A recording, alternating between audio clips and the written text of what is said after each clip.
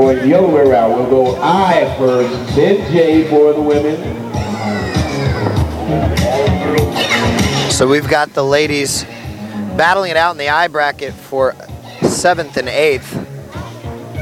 That's Megan Fondeno in lane number 2, right side of your screen. Aubrey Peacock, left side of your screen in lane number 1, getting set to fire off for their 4th 50. A lot of these swimmers are only going to fire off 3 50s tonight, but these girls swam in the prelims and earned their spot here in the big bracket. This one for 7th and 8th. Megan Fondeno in lane number 2. Aubrey Peacock in lane number 1. And Caitlin Geary. I'm sorry, Aubrey Peacock and Megan Fondeno.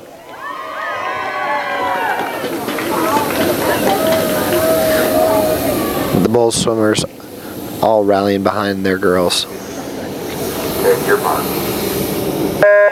Peacock in lane number 1. Fondeno lane number 2.